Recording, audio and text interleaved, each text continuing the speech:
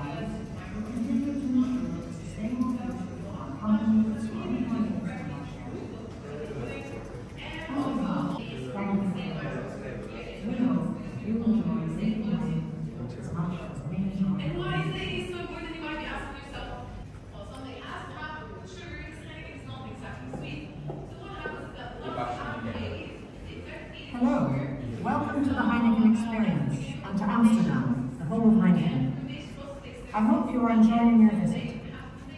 I am Charlene Heineken, the fourth generation of the Heineken family. By now, you know that my great-grandfather, Austrian Heineken, founded the company in 1864 right here in Austria. My grandfather, Heineken Pierre, and my father, Alfred, known as Freddie, continued to grow the company, and my family and I are committed to continuing this proud heritage. The Heineken brand and the Heineken company have been built around three core values. An uncompromising passion for the quality of our beer, from the ingredients we use to how we brew and bottle. Great respect for people and cultures and for the world in which we live. And that's why we continuously try to reduce the impact we have on our planet. And a total commitment to the responsible enjoyment of the beer we brew. By focusing on these core values, we'll continue to ensure a sustainable future for our company, our employees, and our shareholders. On behalf of the Heineken family and all those who work for Heineken around the world, thank you for your visit. We hope that you enjoy drinking Heineken as much as we enjoy brewing it for you.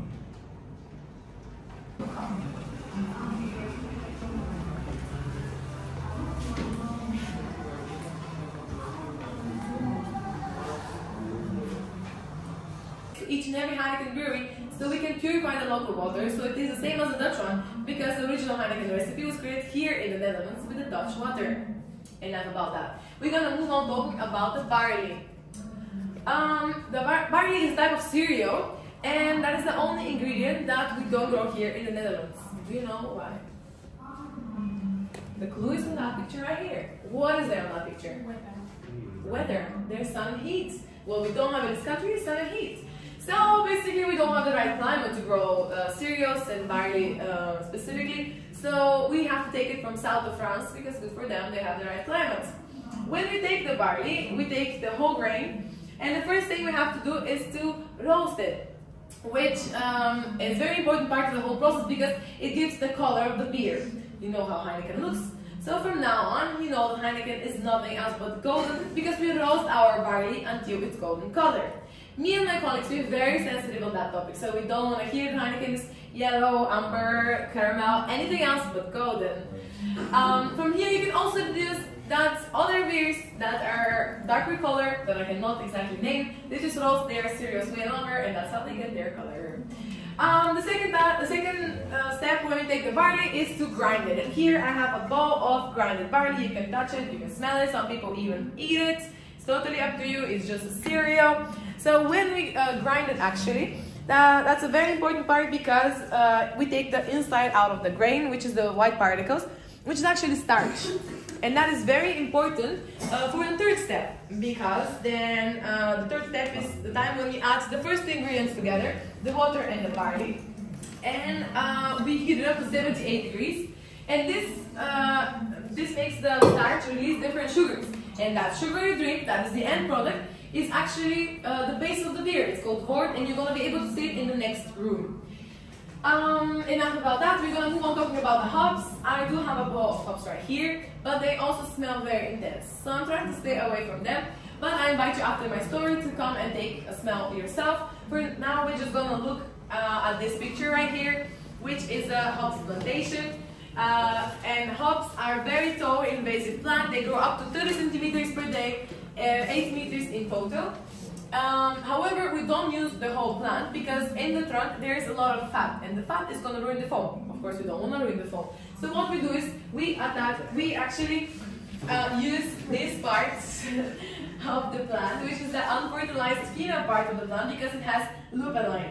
And lupulin is a natural preservative, which is great because number one, it means that we don't have to add anything artificial, so Heineken stays quite healthy. And number two, once bottled up, Heineken can stay on the shelf for up to 2 years, which is great because we don't waste beer. But the hops are also important for two other reasons. Number one, they create the firm foam on top of Heineken, which is our protective layer. We really care about it. And number two, they create the bitter aftertaste. So as Heineken experts, you're going to leave this building knowing that Heineken is not bitter, but it has a bitter aftertaste. And lastly, we're going to be talking about the Heineken A East. It's our special ingredient, our secret ingredient. Only 8 people around the world have access to it, and you guessed it right, I'm not one of them. But what I can do is very limited. What I know is that it was created more than 100 years ago by Dr. Alien. I don't know if you read about it, but he was a student of Louis Pasteur. So he created the AE specifically for Heineken, and we have been using the same one ever since because it's a microorganism. And this one, it just keeps regenerating itself, so we don't have to do much. We just have to keep it and use it correctly, which is exactly what we have been doing for more than 100 years. And also all the Heineken breweries, more than 170 around the world, are taking AEs from the same microorganism so we can deliver the same quality all around the world. Why is the AE so important? You might be asking yourself. Well, you remember when we added the water and the barley together and we created the sugary drink? Something has to happen with the sugar because Heineken is not exactly sweet. So what happens is that we add the AEs and the AEs starts eating the sugar. And that's the beginning of the fermentation process, which takes 7 days, and at the end we have 2 things. CO2, the exciting bubbles inside your beer, and of course alcohol, which is why you're here at the end of the day. On the 7th day, we're still not done, because then we have to lager the beer, because Heineken is a lager beer, which means that we just put the beer into a horizontal container, so all the flavors can mature, and also because it's a horizontal container, all the solid particles flow down naturally, which is how we naturally filter the beer, because Heineken is a very clear beer. And just like that, for 28 days, we have a perfect Heineken right in front of you. If you have any questions, you can come and ask me. Other than that, the tour continues this way. And I'm gonna make sure I'm gonna wait for you at the end with 2 big Heinekens. Cheers, guys. Enjoy. Thank you. Thank you. You can also smell the house now.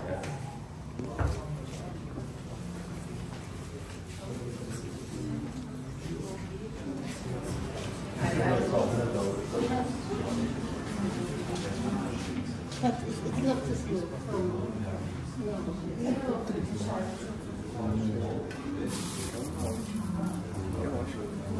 Chissà che ho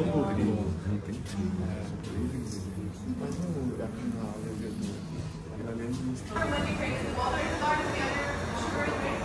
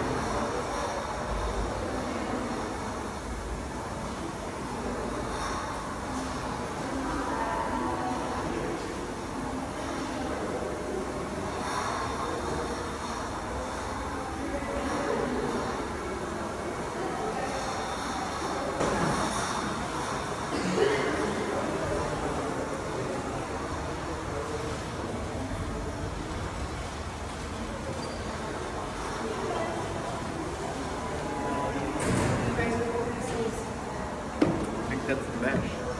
It is the mash, yes. So, do you remember what two ingredients were inside of it? Water and barley. Yes, amazing. So these are the water and barley together. This is like a small kettle we use in between our process. As you can see over here, we have 4 kettles. These are the original ones we used to use. These are the more modern ones, also 4, because we need 4 for one batch. So we put the barley and the water together in the first kettle. This is where we just mix it, and then we want to heat it up. I think you learned that in the last room as well, because then all the sugars can come out of the barley. But you couldn't just heat it up in one sitting, so we needed to move part of the mixture to the second kettle. This is where we heat it up, and then it comes back, and this is going back and forth process until we reach about 78 degrees. This is the perfect temperature where all the sugars come out of the barley, and you have this liquid. If you ask me, it doesn't really look appetizing. You have these different parts in it, and you obviously don't know parts inside of your beer. So in our third kettle we filter, so this means one side you will get the seeds. We used to use this to feed our animals because they were so really nutritious. And on the other side you have the liquid. The liquid we obviously go on with. We go on to the fourth kettle where we add our third ingredient. Do you guys remember? Oh, it's amazing. So this is for the foam layer, for the taste, and for the preservative. We add the hops, this got mixed again. And we just have one ingredient left, but we have a little more time left. Guys, this will all make sure it doesn't take that long, a few hours. And then after that, we want to add our yeast. First, we add it in a vertical fermentation tank. So we move out of the kettles and go into tanks. And the yeast can kind of force its way up. It eats the sugars, turns it into carbon dioxide and the alcohol, like you learned. And this will take around 7 days because the yeast can just do its job all the way. And then at the end, we want to cool our mixture down because it's still kind of warm and we don't want to have warm beer. So we put it in a horizontal tap. Back in the days on our 6th floor right here, we had a cool ship. It's a Dutch word for a cooling down ship. And basically where we cooled our beer down, it was a really easy process. We opened our windows because, well, it's cold in the Netherlands and the beer was cooled down. This will take around 21 days. The aromas will develop a bit more. And this process is called lagering, which is a Dutch-German-ish word. And basically means just the aromas could develop. So this is 28 days later, so an entire beer will take around 28 days to develop. Yeah, that is it. If you guys have any questions, you guys can ask. Did you just use the cool ships to bring down the temperature, or did you ferment? Well, the process called lagering was going on there, so it was to develop flavors. It was cooled down because we had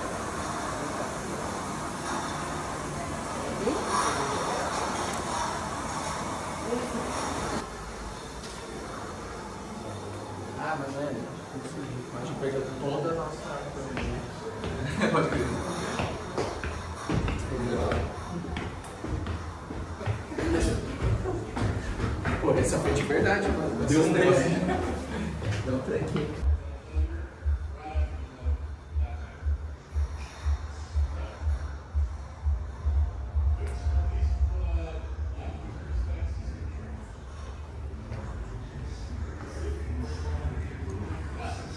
Yeah, you got it right away. It usually never happens.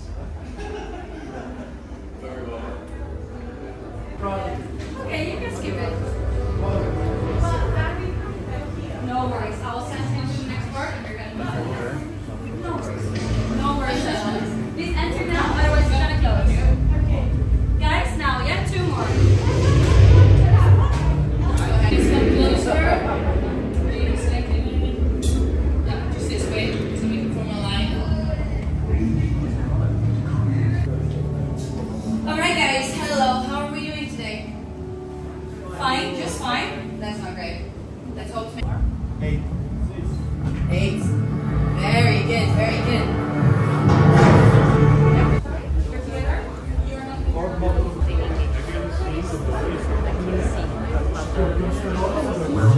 in the capital. You are about to experience the famous Heineken brewing process from the inside.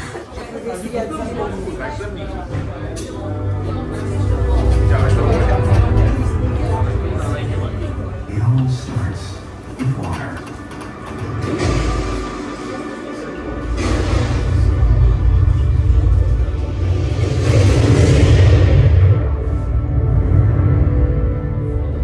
We add malted barley.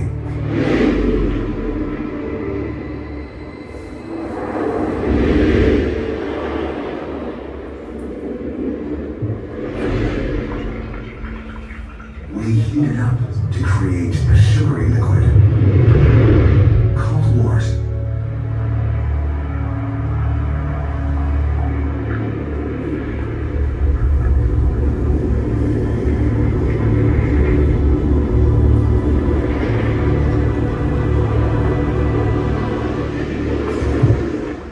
Hops are added for the bitter flavor.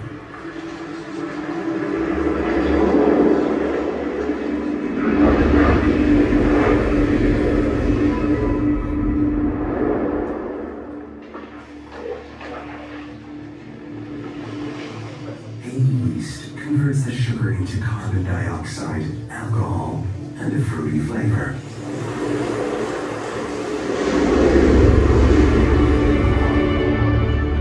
You have been transformed into a fresh Heineken beer, and now you are ready to be bottled. Good luck.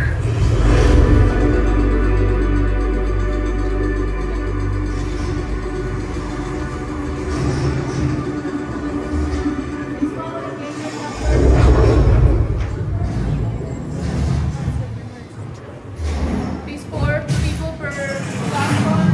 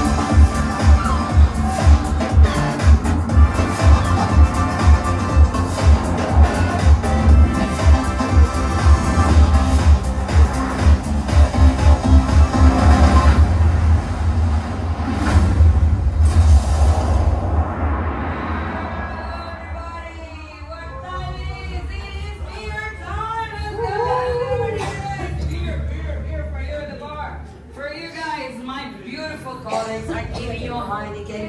It is for you. We need one more beer if it's possible. Now, come a little bit closer to me. Come a little bit closer. If you guys can wait a little bit to drink your beer, I need you to move.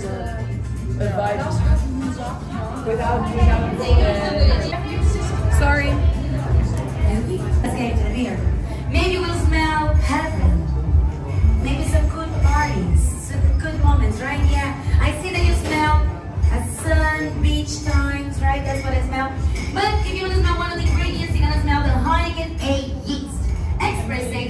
smells like bananas. Can you smell bananas right there? If you get out of the room, it is beer time. Look over there. Take a beer. The barley, exactly the line. Great. And she has to go back that moment. Champions, that's why you're gonna lose. Come on, you will taste better. Let's go. 1, 2, 3. Yes, yes.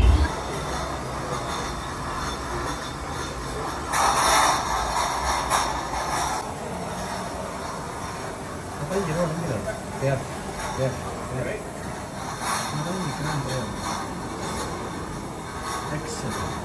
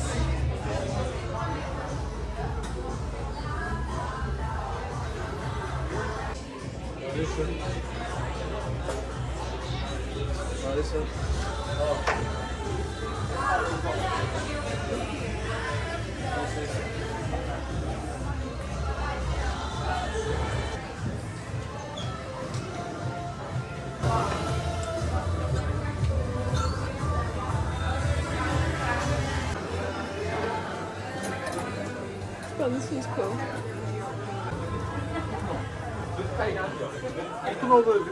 열쇠고리 여기가 있어. 열쇠고리가 이 정도면 있어.